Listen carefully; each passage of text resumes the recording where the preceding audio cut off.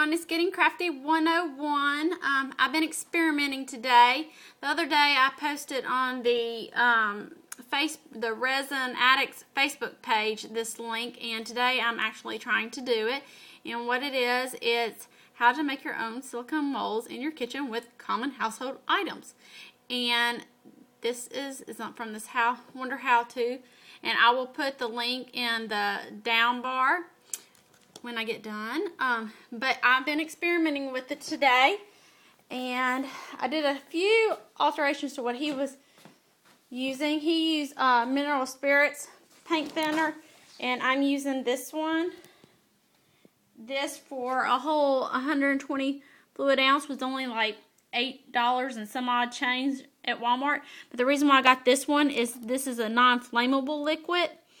And so I wanted to try this. So if this fails, it may be because of that. And I will try again using the mineral spirits that he recommends. But like I said, I wanted to try this first because it seemed safer.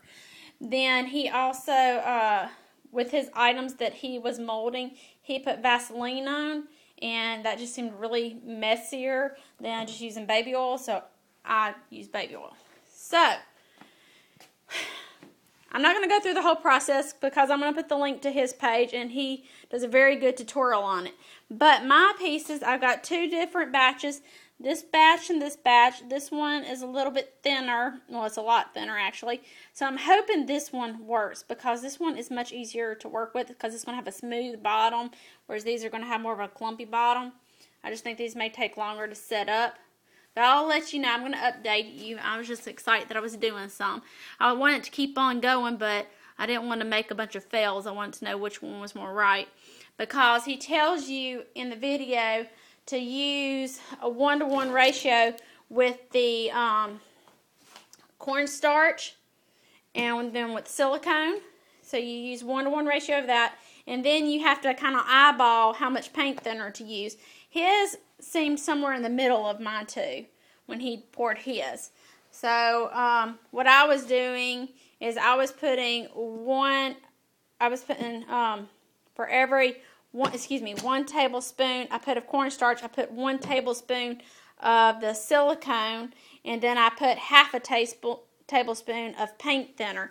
And I think that's where I'm always going to start out because the smaller when I did the larger batch, this one, I was doing the same ratio, just at a larger batch, and it still came out thicker, and I added more paint thinner, so it varies because, you know, for one, how much silicone you squirt into a spoon, unless you flatten it out, which I didn't, it's not going to be the exact same every time.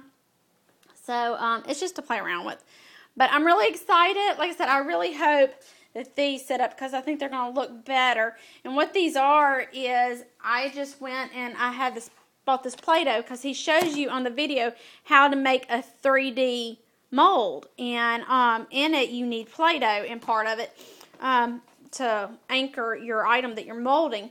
Well, anyways, the tops of these had little, like one had a rooster and a cow, and I don't remember what all they had, but they had these things in the tops, and that is what I'm molding in these.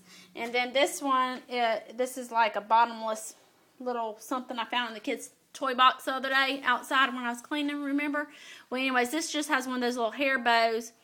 Or no, is this the hair bow? I can't remember now. Yeah, it's the hair bow.